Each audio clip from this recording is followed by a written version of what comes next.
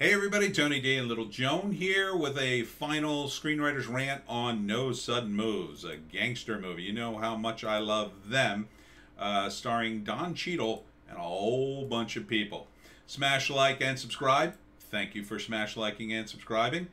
Please check out my books, Wokistan, a novel, Hollywoke, another novel, political satire, and of course the Pineys books 1 through 6, available at Amazon.com. Don't forget too, Little Joan and I have 2 other videos on Bitchute and Rumble. And somebody in the comments, they were like, oh, I don't have Bitchute and Rumble. Well, you can get it if you have access to the internet. I mean, it's just a website, Bitchute, Rumble. But you can also get BitSlide for your phone, which will allow you to access the Bitchute videos. Now, Don Cheadle plays gangster. I guess this is in the 50s, and they've got some sort of complex heist bank thing where Cheadle and a bunch of guys, including Del Toro, what's his face? I can never remember his first name. Their job is to watch the bank robber, and this is from Soderbergh. Their job is to watch the family of the bank manager, excuse me, or one of them, keep them basically hostage until they can rob the bank, essentially. But, of course, there's a double cross. They're probably actually intending to kill the whole family, and Don Cheadle and his boys don't want to do that. So it's sort of a team up with them two, and, you know, very vintage, very classic looking. You've also got John Hamm. He's in the mix. And Brendan Fraser's in it, too, although I didn't see him in the trailer. So, looks interesting. Mildly funny. There's the funny scene where Del Toro, is it Del Toro? I forget it. So I'm going to play a little bit of it here. Don Cheadle, Benicio Del Toro, Ray Liotta, John Hamm, Brendan Fraser. Oh, that was Brendan Fraser. Man, he's got some weight on him. I didn't even recognize him. That was him in the beginning. Wow. Yeah, he's gained some weight. But, you know, a lot of times that can make him look... And David Harbour, I totally didn't recognize him. He lost some weight. He doesn't look like the guy from Stranger Things at all. Nice job, guys. Julia Fox. And, you know, it's about a heist and a double cross and a double cross. And, you know, who's going to win at the end?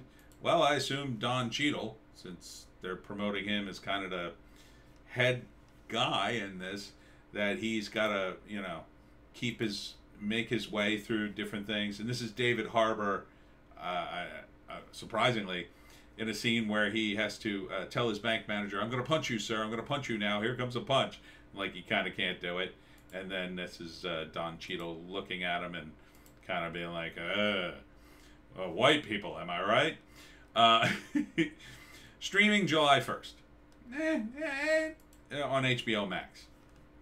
I don't know. It's a pretty good cast. I mean, you got to give it that. It's a nice cast. It's vintage. So probably won't be a lot of woke stuff in it, but these days it's so hard to tell. First act is the setup, right? They got all these gangsters. They got a thing. Oh, it's going to be easy. We want you to be a part of it. Okay, we hire you. Then they execute, and there's something wrong almost immediately. Second act, as they're executing this thing, things get complicated. They either save the family and hightail it out of there, or they're all killed, and then they're like, oh, we got to get out of here or we'll be blamed. Then, you know, I think John Hamm's the cop in this. So they're going after various people. And this guy, who I've seen before, I assume he's Culkin's cousin or relative or whatever. So, you know, they're trying to rob a bank and everybody's dirty, and Don Cheadle, you know, everybody's screwing everybody else, and here's Ray Liotta. I'm going to guess he plays like a mob guy, because in this mix, he would be the most Italian of the group, right?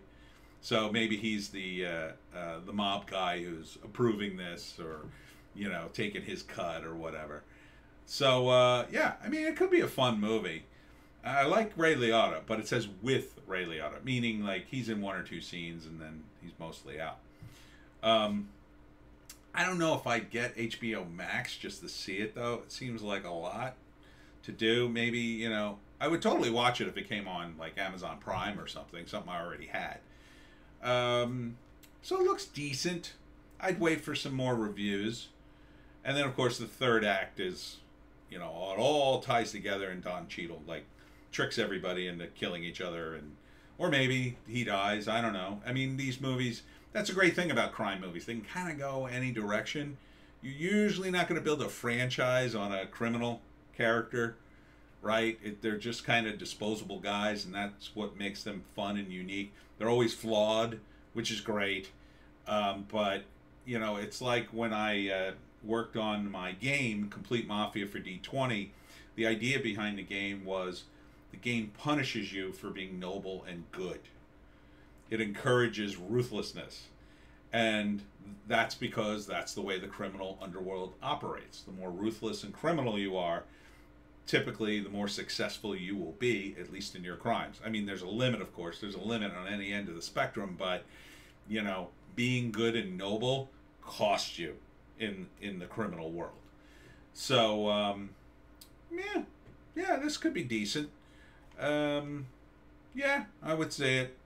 I would say it. I don't know if I'd get HBO Max to see it, and I do want to see more reviews on it, but if I could find a place to see it, I'll watch it. And that's it for me and Little Joan today. Make sure you check us out on Bitchute and Rumble, and we'll see you tomorrow.